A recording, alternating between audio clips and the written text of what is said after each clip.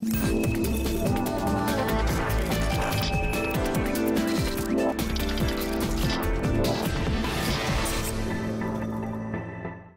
to the Keiser Report. I'm Max Keiser.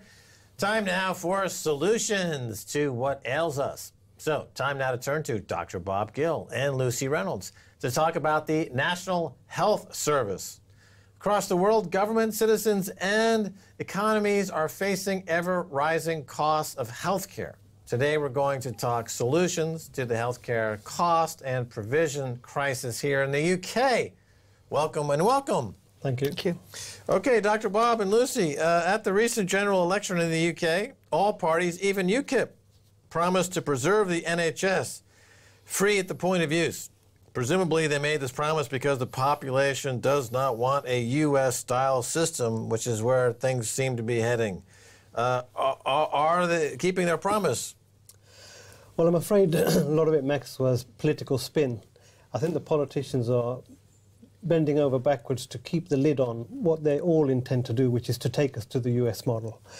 And we had this Dutch auction in terms of who's going to be spending more on doctors and nurses. But in fact, the truth is we are copying the US model. And the new leader of the NHS has been brought in, especially after his 10 years experience with United Health. He's come to finish off the job. Well, it seems like in the US, actually, under so-called Obamacare, they're moving more toward, you know, a European model, the way it was people think of a European model. So the model that they're chasing, there's no longer even being used in the U.S. Well, I think largely the U.S. model is controlled by what's called supplier-induced or provider-induced demand. So you've got companies who will make more profit by subjecting patients to more and more investigations and more unnecessary treatments. And that's not been a problem of the NHS single-payer system. Even with Obamacare, my understanding is the health insurance industry took over Obamacare and pulled it away from its original intention and diluted its impact. So although the talk is about coming over to a European system, in fact the problem still at its core is to be run by health insurance companies and also large health provider companies, and these are all multinational concerns. Mm-hmm. Now, you mentioned United Health, and I've had experience with them in the past few years as my mother was ill and had to deal with them. But my family also comes from outside of Hartford, Connecticut, which is the health insurance capital of the world.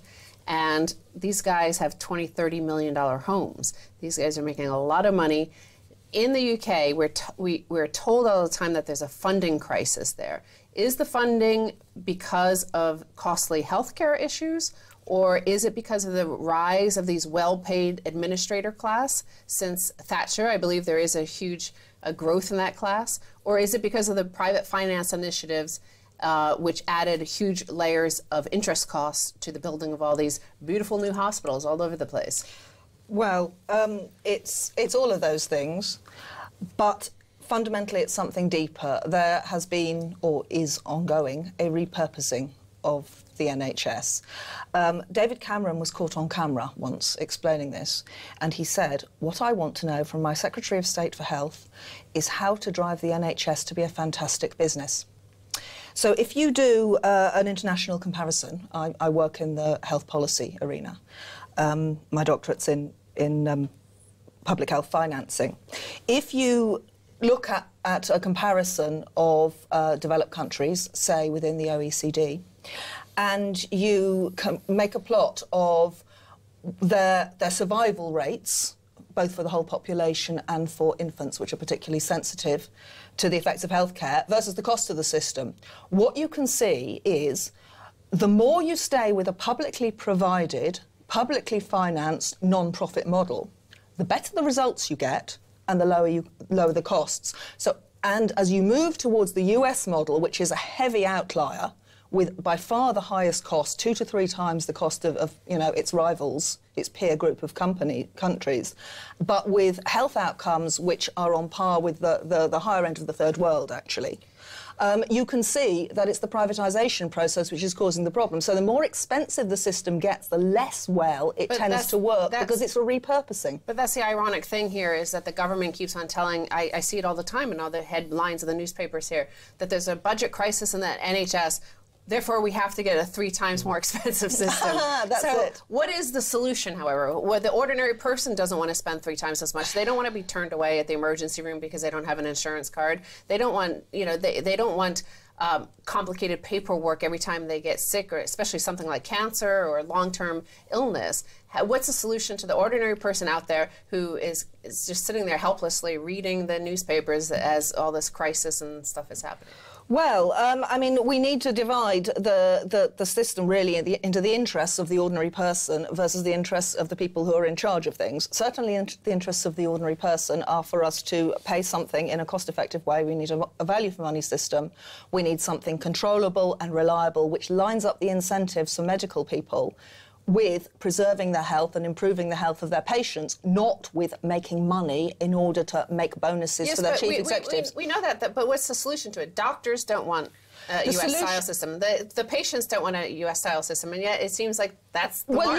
you can see the dynamic of this in that lovely little phrase, free at the point of use, which we've been encouraged to believe means Free. a publicly owned, publicly funded healthcare system, but it's also completely compatible with private health insurance, free at the point of use. Yes. So you can actually see that what those parties are committed to is the same transition which actually the American health industry has been trying to push on us for many years.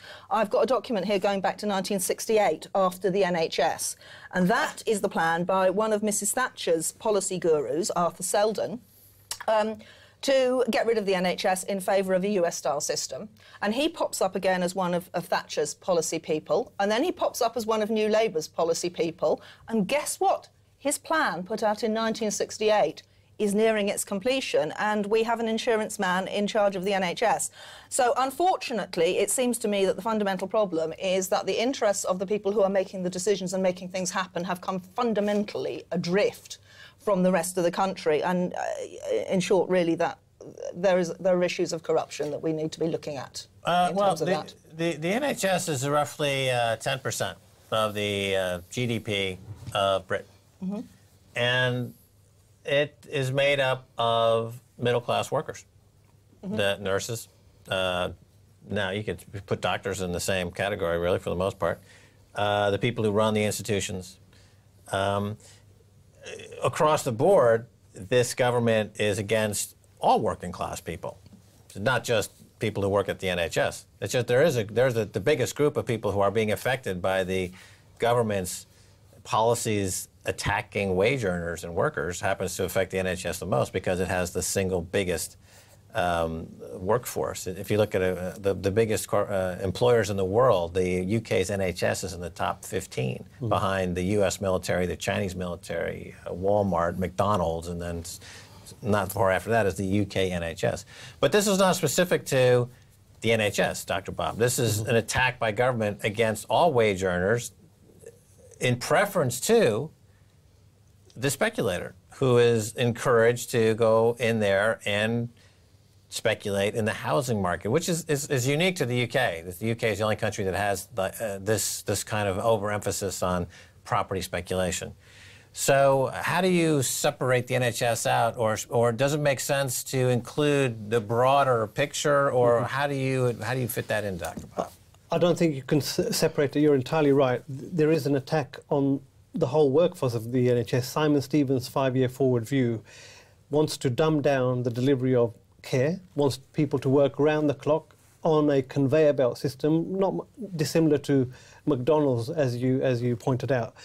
Push down the cost of employing people, employ the cheapest possible person you can get to do the job, so you have a race to the bottom in terms of conditions for employment for the staff, and also reduced quality in what they can give to the patient.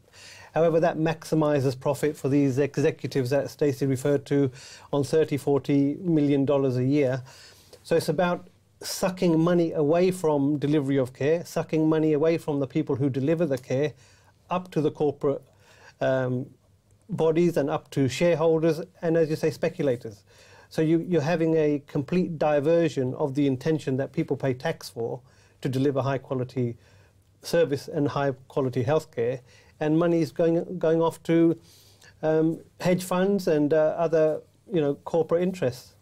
The interests of the people who are benefiting by the privatization of the system don't go to the NHS. They go to private doctors. Yeah. So they don't care. I mean, if a whole class of people are affected, their health is affected, they've already demonstrated they're getting rid of firemen. They don't need, they're getting rid of the firemen class. They're getting rid of the teachers. They don't care about teachers. So they don't care. And also I want to bring up the private finance initiatives, which I brought up earlier, and say that's the hospital back there, the mayor's office, and you're building that.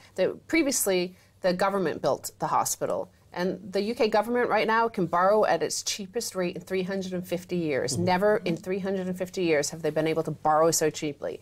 Instead, they go to the private sector, which has to pay a whole lot more as a percentage to finance the same project. And of course, what they do is they pay the workers less as they build the thing, and all the profits go up. But you have the monthly service charges, or yearly, or whatever it is at the hospital. How much of that has added to the cost of the NHS? Well, if you take the example of Coventry, the people of Coventry were consulted about what they wanted done about their dilapidated hospitals, and all of our hospitals were dilapidated because capital spending was deliberately held back for decades so as to set up this situation. They asked for 30 million of renovations to their 2 city centre hospitals. What they got was their 2 city centre hospitals sold off and an out-of-town hospital at 400 million, for which through PFI they have paid 3.3 billion. So having the wrong solution that suited the PFI guys cost the local people 100 times as much as what they actually wanted. So is the solution, we have only 1 minute left. I mean, you know, the frackers, the American frackers want to come in here. Lancashire Council stopped it because the people were out there every single weekend fighting against it. So how do you get people to go out there and fight against this happening to become in a US-style system? Well, honestly, we need to start with getting some information. We can't get any information because we have a Freedom of Information Act from 2000, and that conserves any information secret that is potentially commercially sensitive. So we have a petition which we're circulating to get rid of that commercial confidentiality exception, so we can at least find out what's being done with our public assets, because the signs are that the whole deal is corrupt with PFI, but it's very hard to find anything out. That's going to do it.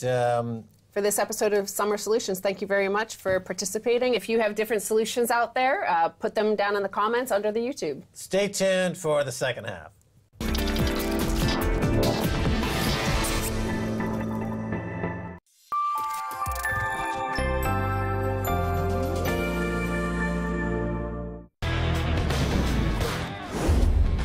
Most people think to stand out in this business, you need to be the first one on top of the story, or the person with the loudest voice, or the biggest ratings. In truth, to stand out in the news business, you just need to ask the right questions and demand the right answers.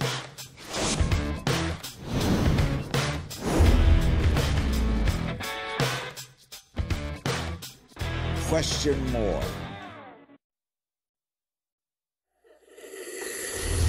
Θάψαν την εδώ, με την έννοια ότι την αποκεφαλίσα, διότι δεν είχαμε κεφάλι. Area under Turkish occupation since 1974. If they have, and there you can see some soldiers. Vallahi 40 yıldan sonra şimdi daha fazla hisseden ki yanındadır. Çünkü daha önce nerede yattığını. In my village is the road to go in Nathienu village. I think it's a good place to understand how the buffer zone cross around of the city.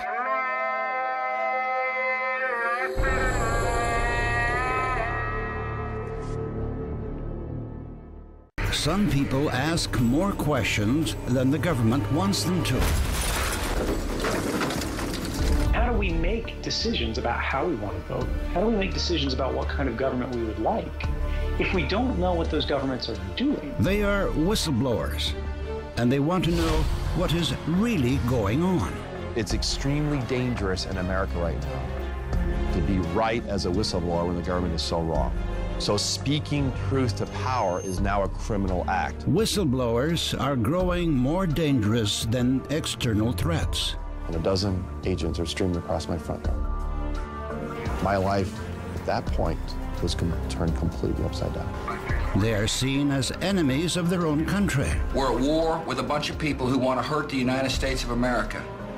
And for people to leak that program and for a newspaper to publish it does great harm to the United States of America. What secrets make a government go to war with whistleblowers? Here's what people have been saying about Redacted tonight. Give it to us. Redacted is full-on awesome. So good. The only show I go out of my way to watch every week. It really packs a punch. Lee Camp is the John Oliver of RT America. You guys do have the same accent. Hey, we are apparently better than boobs. Nothing's better than boobs. You see, people you've never heard of love Redacted tonight. The president of the World Bank, though, hates it. Yeah, he doesn't really have any taste. Seriously, he sent us an email.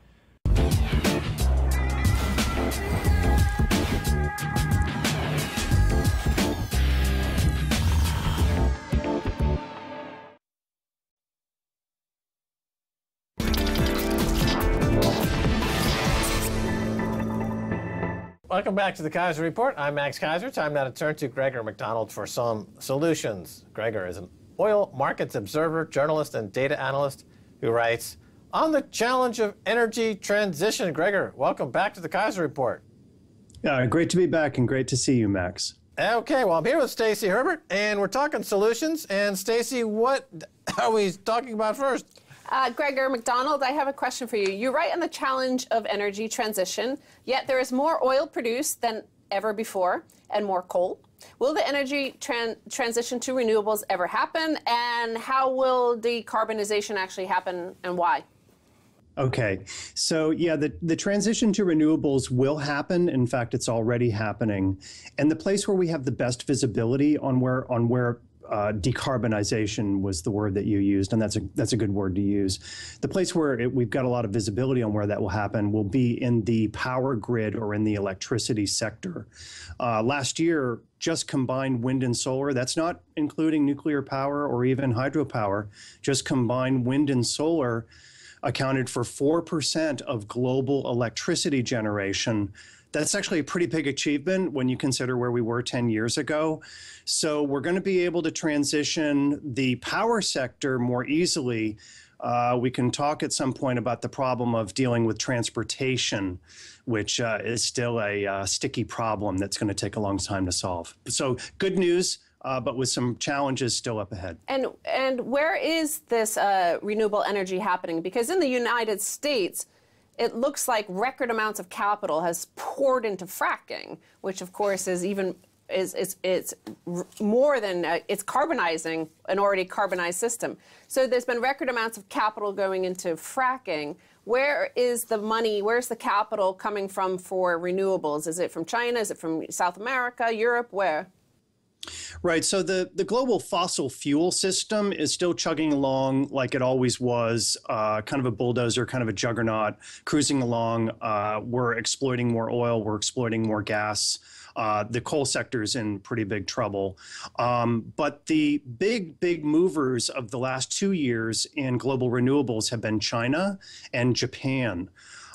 China and Japan, and now with India, as long as Prime Minister Narendra Modi keeps good on his word, China, Japan, and India, and to a lesser extent the United States, are going to drive global solar, build outs to the year 2020 to pretty extraordinarily high levels. In fact, just using that power grid lens through which to talk about this, I think we're going to go from 4% to 10% of combined wind and solar in global electricity production. And that's also happening here in the United States. Stacy, even though we continue to increase, and you're right, significantly increase natural gas production.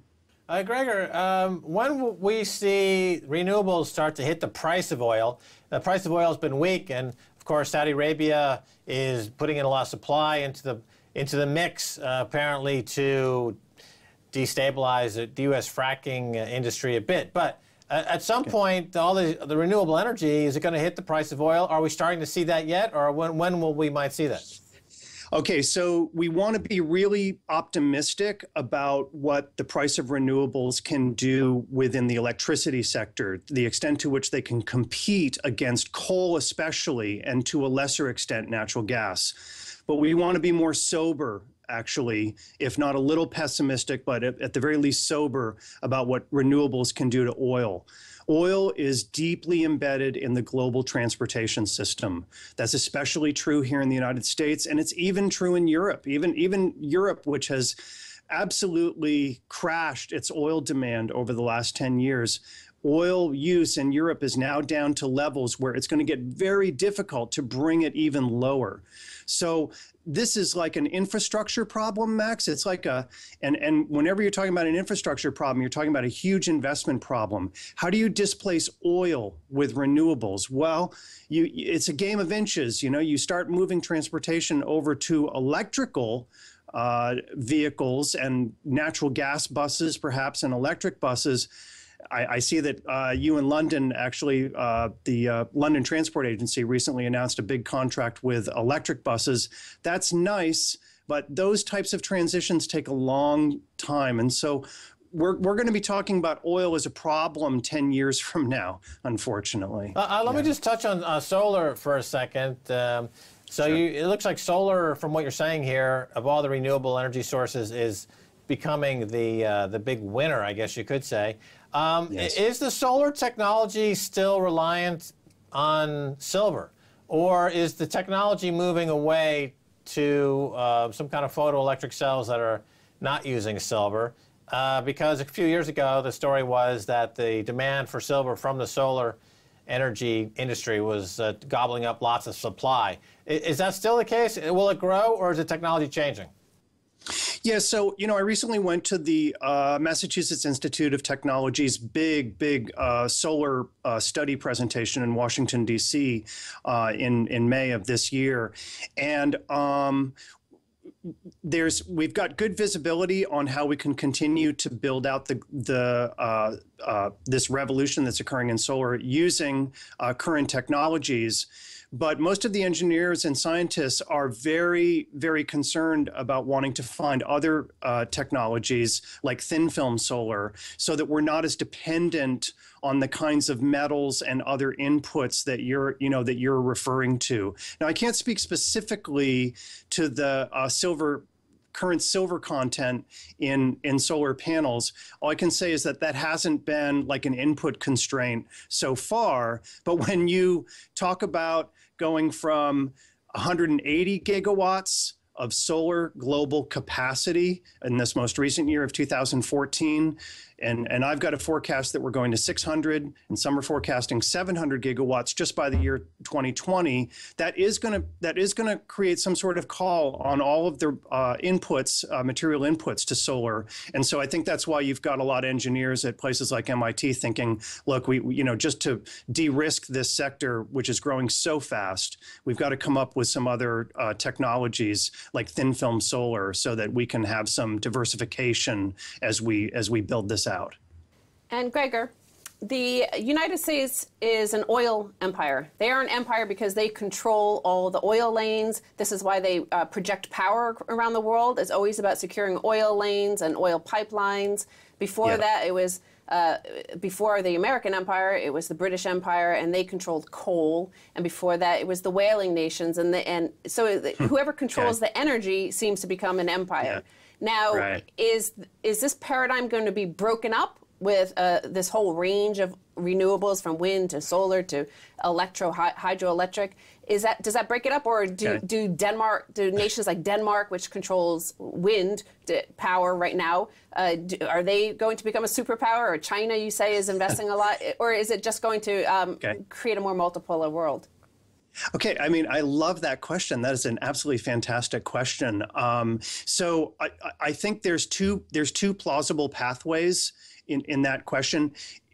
Just to your point, there is a sense in which renewable energy does functionally create a kind of independence. In other words, it reduces that global trade and interdependence, which has been such a big part of our global economy since the Industrial Revolution. And so to the extent that any country, even small ones or large ones, build out tremendous capacity in renewable energy, wind and solar, yes, that costs money to build that infrastructure, but once you've built it, you're basically just collecting wind and collecting sunlight. But there's this other path that's occurring too, Stacy, and it's a very surprising path. And what's happened is that the United States continues to not really grow its consumption of fossil fuels, but it continues to increase its production of fossil fuels. And so one thing that's beginning to happen for the United States, and this is a huge surprise to me, is that the U.S. energy balance is actually tipping even more favorably in the direction of U.S. power. So somewhere between those two pathways, which are competing pathways, the U.S. is becoming more powerful in the realm of fossil fuels, while at the same time the world is adopting renewables. And so I think at some point in the future, we can project that oil power probably becomes more diffuse and it becomes harder to define. But the U.S. is going to become a natural gas power in a world that will be adopting renewables at a very fast rate, but also a world that will also be adopting natural gas. So natural gas is something that we may want to talk about a little bit more in the future, because we're kind of switching from a world that was an oil world to more of an electricity world and a world that's more dependent on natural gas. All right, now speaking of electricity, let's talk batteries, because you've got some advances in the battery technology. Tesla has a product, it's a consumer product. People are putting these home batteries, or batteries for the home. They're storing energy for a year or two at a fraction of the cost that they were spending on electricity. How much of a constraint are batteries, or now are we seeing the whole technology batteries open up in ways that'll just add to the renewable, momentum? Right. So I just did a big 5-part series on renewables and on this particular issue of storage for a Talking Points memo here in the United States. And here's the situation. That Tesla battery is sort of like the first consumer storage product that we've seen, and that's great. And that battery is going to store a small amount of energy for the homeowner that could get them through a couple of days. It could also help them purchase electricity when it's at a lower price, say in a non-peak hour, and it could help them draw upon that energy during peak hours when electricity is expensive. But this bigger question, Max, right now as we stand here, we've got to think about building out a renewable world with storage, and storage is an expensive part of that infrastructure. And we have not begun to build out that storage. The power grid gurus and the power grid PhDs and engineers are all talking about this. And one of the main messages I get from those folks when I talk to them is we've got to come up with some standards so that when we do begin to throw money at global storage is built to common standards so that the global network of electricity, and it will become global eventually, can interact with each other across borders and so forth. Well, you bring up so that is a very significant hurdle. You bring up a good point in terms of standards, because right now in the world, it seems like countries are not coordinating with each other. They are seeking to separate from each other. And yet the future of something like renewable energy requires coordination around the world. So is that going to be a political problem? Yeah, it's almost like we need a United Nations of electricity standards. Maybe we should, instead of gathering all these folks to talk about how to end conflict, maybe we should just gather folks to talk about how to make our that was certainly the basis of the Industrial Revolution, what standards. Anyway, Gregor, we got to go, but thanks for being on the Keiser Report Solution Summer. Thank you, guys. Well, that's going to do it for this chapter of Summer Solutions on the Keiser Report with me, Max Keiser, and Stacy Herbert. I'd like to thank our guest, Gregor Macdonald. He's a publisher of TerraJoule.us. Tell us what you think about some of the solutions offered here. Offer your own in the comments, should you choose. Bye, y'all.